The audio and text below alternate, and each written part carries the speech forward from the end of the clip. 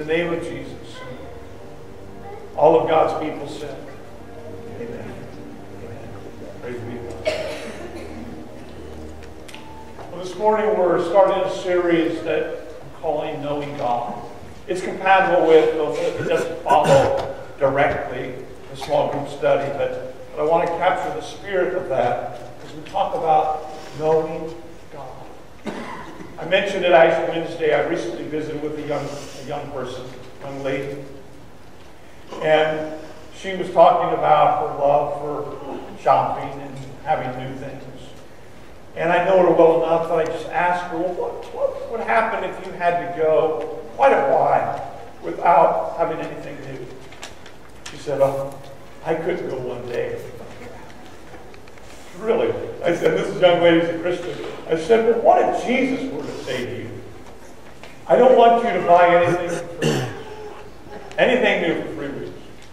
She said, well, I will do that. But here was the real question. I said, okay, how would you put yourself in a place where you could even hear him say that? With all the busyness, with all the full schedule, with all the activity, with all the game systems, with everything you're doing, how would you even put yourself in a place where you could hear him say to you, don't buy something new for 3 weeks? She said, I have no idea.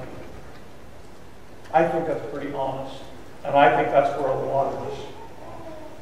Theoretically, we would say, yes, if Jesus asked me, I would do that. I'd stop doing that. I'd sacrifice that. The problem is we're so busy and we're so ignorant in some ways with spiritual things, we don't even know how to put ourselves in a place where God could even approach about that. If the burning bushes are all around and we are just so busy, we don't see them. Or if we do pause, come on, let's get on with this. It's a McDonald's hamburger type of thing. We don't have time to pause very long. So knowing God, I'll talk about that for these next few weeks. How we cooperate with that. How do we, as this young lady had no idea, and I think a lot of us have no idea, how do we put ourselves in a place where we can hear God speak to us and challenge us and convict us and stretch us and whisper guidance to us? How do we do that? I want to talk about it. I want to consider this verse from 1 John 4, 7 and 8. It says, beloved, let us love one another. For love is from God. And everyone who loves, and notice it says is born of God and knows God. Okay, I'm not asking you to be Pentecostal. I'm not tricking you. But I want you to do something. The word's born of God. Let's lift our left hand. Born of God is left hand. Okay? Keep it up. And then, and then knows God. Okay, put the other right hand up. So this is born of God and this is knows God. Now look around. It's maybe the closest you get to a Pentecostal service here today. Born of God and knows God. Okay, and then notice what the scripture says. The one who does not love God does not what? Know God. Put your right hand down. Leave your left hand up. Right? What's happening? Born of God, but not knowing. I think a lot of people, where they have had an encounter, maybe at a church camp, maybe visiting with a friend, maybe in a church service, who knows where, maybe sitting at home quietly, maybe watching a minister on TV. I don't know. God knows that. But they've had a genuine, what we would call a bona fide, and they've invited Christ into their lives. But like a little seed or a sapling that is drought-ridden, that never gets the attention it needs. It's born of God, but it never comes to really know God. I think a lot of people are there, where we know God, where we're born of God, rather, but we don't really know it. I think a lot of people who may have the same testimony as this young lady are in that place. Born of God, Christian, but not knowing what it means to walk with and to really know who God is. Well, to know who God is, we have to understand when Jesus said in John's Gospel, chapter 4, verse 24, God is spirit. God is spirit. He didn't say God is mind. He didn't say God is body. He said God is spirit. Well, spirits have spirits. God is spirit, and those who worship him, must worship him in spirit and in truth. Romans chapter 8, for all who are being led by the Spirit of God, these are sons and daughters of God. The Spirit bears witness with our spirit that we are God's children. A lot of Christians don't even know that the real them is a spirit. It's little wonder we don't know God very well when we don't even know the composition. God is spirit. We are spirit. We possess a soul, mind, intellect, and emotions. And we live in a body. Most of us, most of the time, are body dominated. And if we're not body dominated, we're mind or emotion dominated. In the fall, what we understand in Christian theology is that when sin happened and separation took place, what died was certainly not the physical body. That would come later. But what died was the human spirit filled with the Holy Spirit. Dead. The Holy Spirit left the human spirit. So for generation after generation after generation, we became behaviorally trained to go by our soul or our body. But we are now born from above. When the Holy Spirit comes into us and we are born again, the Holy Spirit comes into our human spirit, which is the seat of communion with God and fellowship with God. And that's where we're born from above, become alive. But the soul is still used to dominating. The mind and the body is still used to dominating. So we can be born of God, but not know God, because the mind is yet to be renewed. The body is not used to be told what to do. The Spirit bears witness with our spirit. That's something that happens on the inside because God is Spirit. How many times I've heard people say, if God would just tell me openly, God would just make it clear to me. And people say that or think that, He'd just make it clear. I mean, Moses had a burning bush. That'd be handy. I'd love to come in here on a Saturday and the pulpit would be on fire. And I approach it, and out of it it says, take off your shoes. This is holy ground. I would gladly take my shoes off. And God would just lay on me the lesson for Sunday. That'd be awesome. Awesome. It doesn't work that way for most of us, most of the time anyway. So we want God to just constantly talk to us in this physical realm. And we forget the cause of Jesus was to manifest the realm of God, to bring us into that realm, to teach us the language of the Spirit. He manifested into this world so that He might connect with us, so that He might draw us into a different way of living, the realm of the Spirit, of whom God is the Father, and God is Spirit. So we are fundamentally Spirit. So we can never get out of this crisis mode of being born of God, really not knowing God, unless we realize that's the MO of God. It is moving us from this physical fixation to a spiritual reality. Hebrews says this, therefore, since we have confidence to enter the Holy of Holies. Now that's imagery of the tabernacle. The author is clearly using the tabernacle as imagery for our spiritual life being drawn into God's presence. Excuse me. Therefore, since we have confidence to enter the Holy of Holies by the blood of Jesus, by a new and living way opened for us through the curtain, His body. And we know what that's talking about. When Jesus died on the cross and said, my God, why have you forsaken me? And then into your hands I commit my spirit. The minute His Spirit left, the veil of the temple was torn from top to bottom. It divided the Holy of Holies from the Holy Place, probably 4 inches thick, and it was divided from top to bottom, which symbolized access. It meant that no longer would only one high priest be able to enter the most holy place once a year, but that the rank and file could never draw near. All that changed because of Jesus. We now can draw near.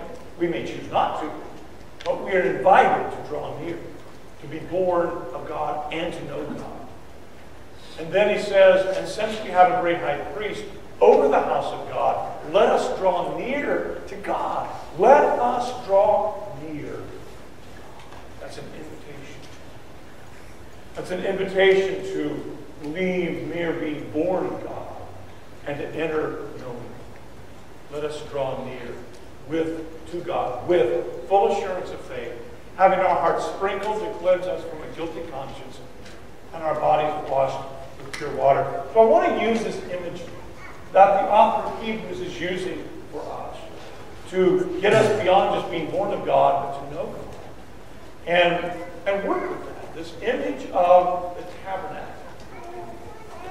And over these next few weeks, I want to take different parts of this and understand that the holy place, or the Holy of Holies, is the goal. Now realize, there's a paradox here. When we came to Christ, when Jesus came into our lives, we became the most holy place on the inside of the human spirit. So at one level, we can say positionally, we are already the Holy of Holies. The intersection of heaven and earth, as Dr. N.T. Wright says. We are already that positionally.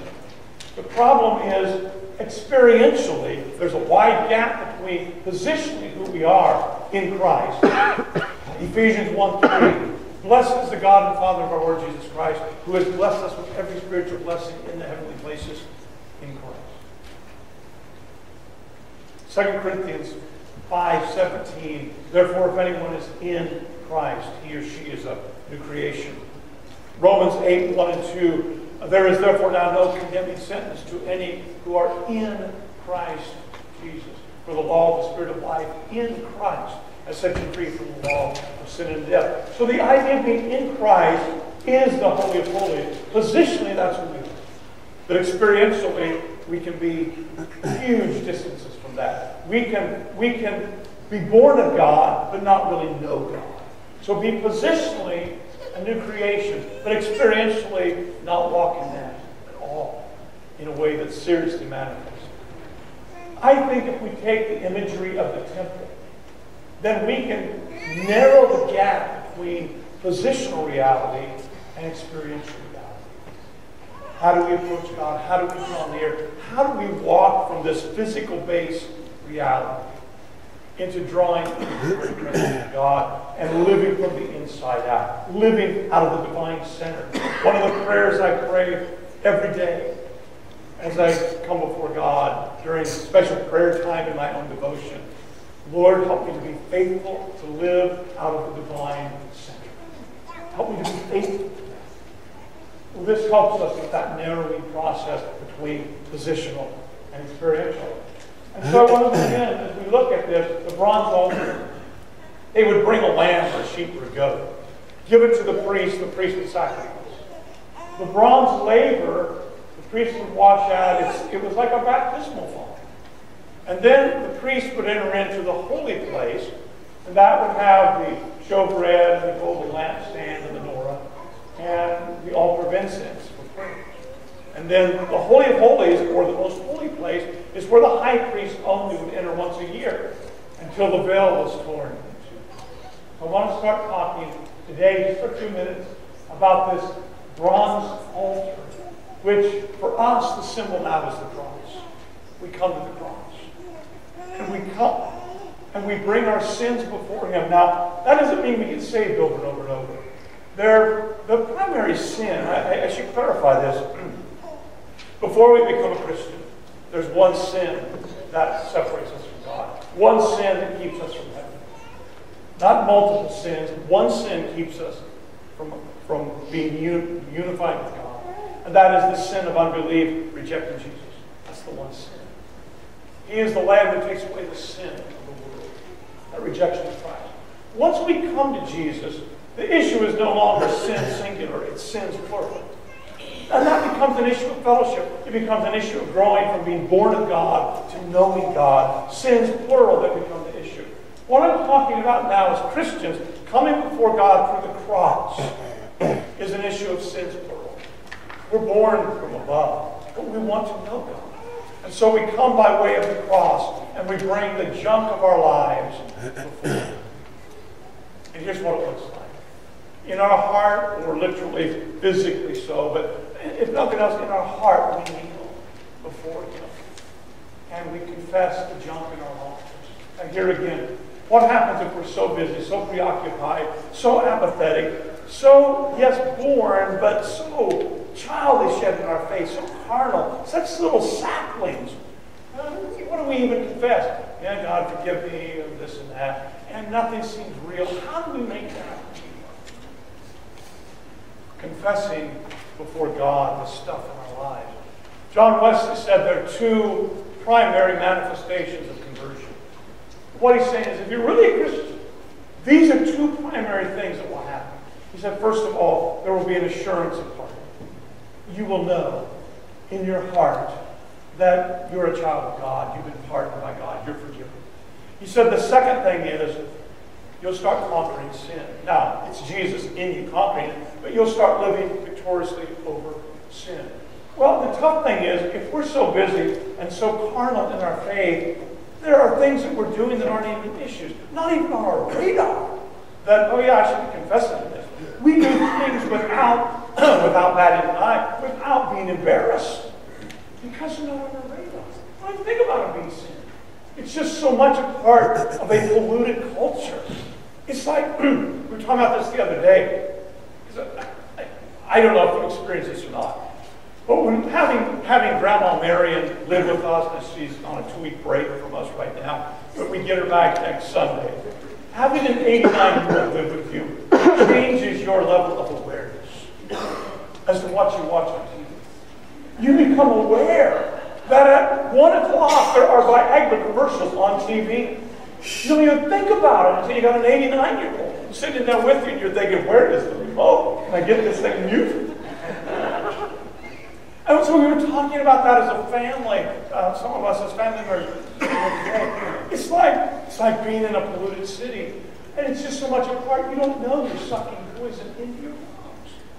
It's just so much there. How do we get to the point where we realize the stuff I've just been breathing in is actually sin? It's actually killing me. How do we get to that point where God can speak to us about the pollution that has just seemed normal to us? That's what we're talking about, learning to know God. How do we conquer sin if we're not even aware of it? Here's what I've said. Asking God to show me the Jonas in my life. You know, Dr. Phil says, let's get real. Well, I think that's apropos to this discussion. Let's get real. As we kneel at the foot of the cross symbolically. And sins of selfishness, greed, and lust, that pretty much covers everything. You can find stuff that fits into all three of those categories. How do we get real with this? Well, for me, it's through understanding the prophet Jonah. You know the story. Jonah is a Jew. He's called by God to be a prophet. God speaks to him, arise, go to Nineveh, and preach repentance. What's Jonah do? He goes in the opposite direction. Now, why is that? Because Nineveh is the capital city of Assyria. Assyria is like Nazi Germany in the 1940s. To Jonah, he hates the Assyrians. He doesn't want them to repent. He wants no mercy for this group of people. So he leaves, he flees from God, and he goes and he finds a ship going in the opposite direction. Billy Graham used to say that whenever we run from God, Satan will always have the ship going in the other direction. So Jonah gets on the cruise towards Tarshish, and everything's going cool. He's enjoying the food. The captain's nice. Worldly stuff. It's all fun. So he goes down. He's going to sleep for a while. While he's in the bottom deck, the ship starts going through a storm. And these are seasoned sailors, but this is a storm like they've never seen. And they become terrified as the sky grows dark and the wind's boisterous and the waves humongous. And they're fearful for their lives. And so they cast lots. It's sort of like playing Yahtzee with people's names in it. And Jonah's name comes up. And they run down and they get him and they say, what's the deal? And he said, well, you're right. You need to get rid of me. Oh, we can't do that. So they start throwing cargo. done that? Where God's wanting the Jonah, but instead we offer the cargo. I want Jonah out here. That's the thing I'm dealing with. No, I don't have time for that. So we give him, well, I'll serve on this committee. I'll do this. I'll give you that. I'll read more here. I'll study more here. I'm going to throw cargo over to you. God wasn't interested. He cares a lot about the cargo. He wanted Jonah. They kept dealing with this incredible storm, fearing more and more for their lives by the minute. So finally, they did all they knew to do. They got Jonah. They said, sorry, but you got to go. And they threw him over. Immediately. Now, what was good for the crew was really lousy for Jonah. Jonah's now in the depth of the sea, and he gets swallowed by a great fish or a whale. I'm not going to go into theology on what it was, but it was something God prepared. We'll call it a whale. And this whale swallowed him. Jonah is now in this weird, surreal state in the belly of the whale. I mean, he starts coming to himself. He has seaweed on his face. There's a partly decayed squid looking at him. He's just oozing with plankton all over the place. And this is crazy. Where am I? And it stinks. It stinks. Awful. It stinks like he's never smelled before. But he stays there for a while. Yeah, has that ever happened to you? Where maybe you've run from God, you've drifted, and for a while you're willing to put up with the stench. You know, it's all kinds of junk. Spiritual seaweed in your life, and decaying squid and plankton. But you put up with it. And you can have so much more. Haven't we all done that? And finally, maybe you've reached a place in your life where you become sick and tired of being sick and tired. That was Jonah. And Jonah cried out. He cried out to God. And you might think, Jonah, you missed it too big. You just flat out disobeyed God. You can't expect God to meet you in the belly of a whale. You can't expect God to meet you in that brothel. You can't expect God to meet you at that bar. You got to go to a church first. But Jonah didn't have the luxury of going to church. He was caught between seaweed and decaying squid. And he cried out to God. And God came. Beloved, no matter what mistake you ever made, have you ever, maybe you tied one on and you woke up with a humdinger of a headache and you know, what did I do? But have you ever awakened with seaweed on your face and decaying squid looking at you and covered with plankton? Whatever you've done, God forgives. And wherever you are, God already is there. He is the God who is there. And he cried out. And something happened. It's called revival. In the belly of a whale, God began to move in Jonah's life. And as you read the second chapter of Jonah, Jonah becomes shouting happy. He is restored to God. He's fellowshipping with God. It's incredible. With the seaweed and the squid and the plankton, God shows up on the scene. Jonah gets it right with God, and Jonah is restored. And then God whispers to the whale. Sometimes God gets us back on track, but it's not the most glorious way. The whale double parks at the beach, and he vomits Jonah up. There he is. So there he's standing on the beach, covered with seaweed, maybe a partial decayed squid on his arm, feet filled with plankton. But he's free, and he's excited. And the first thing God says, now Jonah, arise and go. You see, God may restore us, but God doesn't forget the mission. God may have to get us out of the pit. He may have to reclaim us, but remember, we're his kids. Because I'm born of him. I may not know him very well, but I'm his kid. I've been born of him. And Jonah was his kid. He'd been born of him, if you will. And even though he was in the belly of a whale and filled with sewage, he was still a kid of God. And when he cried out, the Father heard. But the Father also doesn't forget your first call. Maybe some of us in this place have not done what God's asked us to do. We've fudged on it. We've been apathetic towards it. We've drifted from it. God's calling us. You come back to God, and God's forgiven you, God's restored you, God's cleaned you up. God hasn't forgotten what He's called you to do. Now arise. Go to Nineveh. How do we make that? That's what confession is. The Jonahs in our lives, not the cardinal. I'm glad you can't name the sins I need to repent of, and I can't name the ones you need to repent of, because I miss it. I don't know your Jonah. You don't know my Jonah. What I can do is get real with God and say, Lord, I fall at the foot of the cross as I enter into His presence. God, I don't know what all the Jonahs are, but I want to get real. And I want to surrender the Jonahs in my life. So let's take these two hands. Let's put them on our legs like this, palms down. And let's invite the Holy Spirit. Holy Spirit, you know what the Jonahs are.